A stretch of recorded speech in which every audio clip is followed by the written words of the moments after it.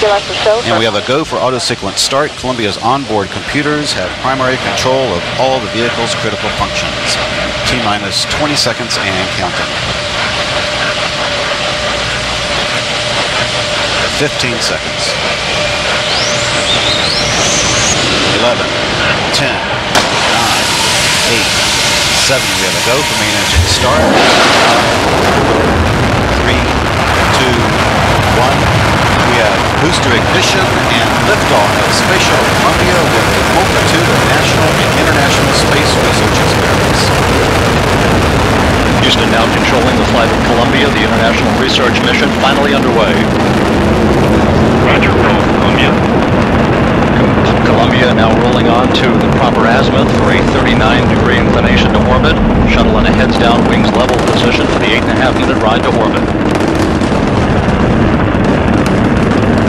30 seconds into the flight, the 3 liquid fuel main engines beginning to throttle back in a 3-step fashion to 72% of rated performance, reducing the stress on the shuttle as it breaks through the sound barrier.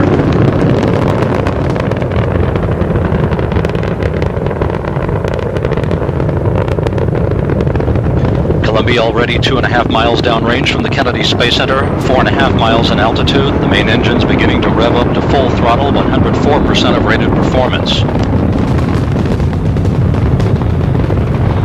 Columbia, you sent your go at throttle up.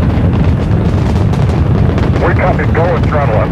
The throttle up call acknowledged by Commander Rick Husband, joined on the flight deck by pilot Willie McCool, flight engineer Colton Chavla, mission specialist Dave Brown, mission specialist Laurel Clark, payload commander Mike Anderson, and payload specialist Ilan Ramon seated down on the middeck.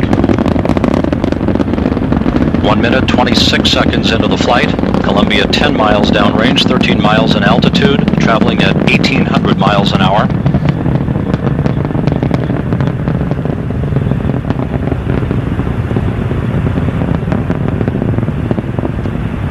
It's away from solid rocket booster separation, everything looking good on board Columbia.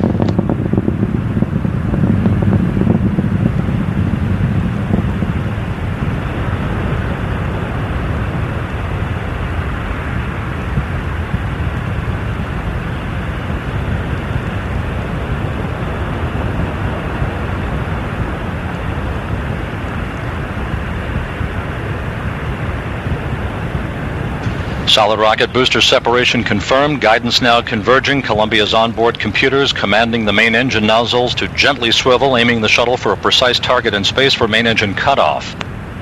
Columbia now 43 miles downrange, 35 miles in altitude, traveling 3,200 miles an hour. The propulsion officer and mission control reporting that the orbital maneuvering system engines have ignited, providing Columbia with a boost uphill for the next 90 seconds.